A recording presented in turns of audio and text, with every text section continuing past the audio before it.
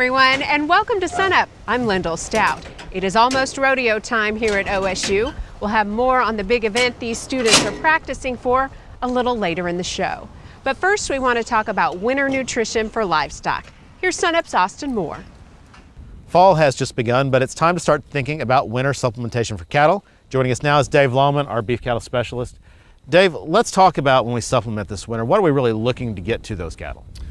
Well, for range cows out on native grass in particular, the primary thing we generally consider is protein supplementation, because the native grass forage or warm season forage that's been stockpiled for grazing is going to be somewhere in the neighborhood of 2 to 5% crude protein, and a cow's requirement, depending on the stage of production, is somewhere between 8 and 12. So we need more protein. Absolutely. Now, of course, not normally we use cubes, but there are some other options out there on the market. Yeah, cubes are very convenient. You know, they're handy for range cattle because cows can pick, say, a 3/4 inch cube up off the ground without wasting very much feed, if any. And they flow easy and so on. They're easy to handle. Those are going to be based primarily on a cottonseed meal, sometimes a little bit of soybean meal and other protein sources, but a lot of them rely heavily in this part of the world on cottonseed meal as their primary protein source. You asked about other sources.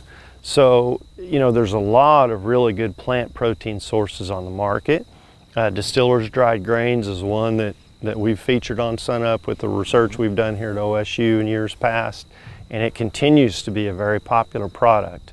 It doesn't cube very well, so you know, it brings other challenges to the table in terms of handling a meal form or textured form feed, if you will, instead of a cube. But it's a very good source. But there are other commodities as well that producers use. Corn gluten feed is another good example. Sunflower meal, canola meal are all examples of commodities that have been used recently. Give us an example, if you would, of one of those alternatives versus cubes, say, in terms of the economics of it. Well, right now, at this moment, no telling how long it will last, but there's a dramatic difference in commodity protein, plant protein source commodity prices, with cottonseed meal and soybeans meal being extremely expensive right at the moment, and distillers grains is one example of a commodity that's very inexpensive right now. We can get distillers grains bulk delivered into the central part of the state now for somewhere around $170, $180 a ton. You might be able to do a little bit better than that. But let's say an average price per pound of protein, if you're able to handle a bulk commodity like that, is going to be cost per pound of protein around 28 cents.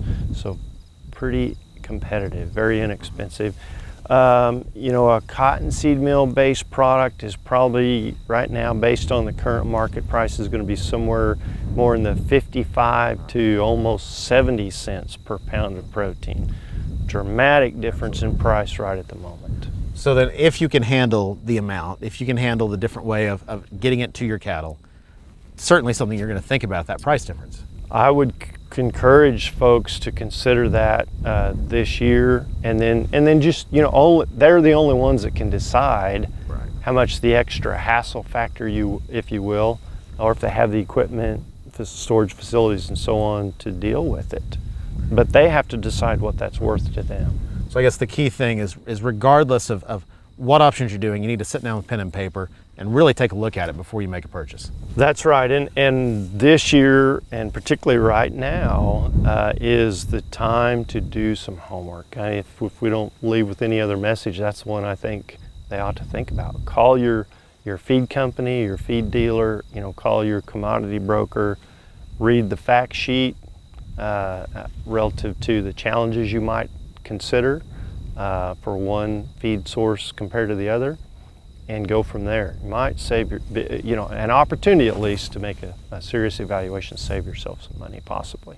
All right. If you'd like to read more about this topic, you can find a fact sheet on our website, sunup.okstate.edu.